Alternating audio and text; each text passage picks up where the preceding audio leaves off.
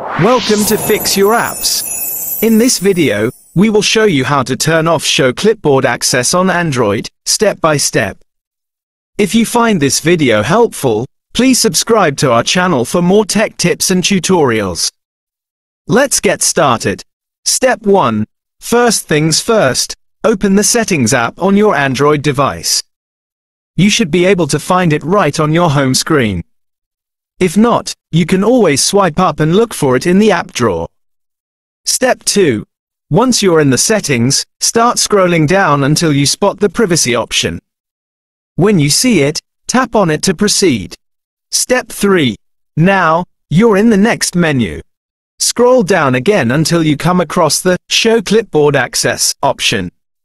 You'll notice it's currently turned on. Step 4. To turn this feature off, all you have to do is tap on the Show Clipboard Access option. And that's it. You've successfully turned off Show Clipboard Access on Android. Thanks for watching and see you in the next video.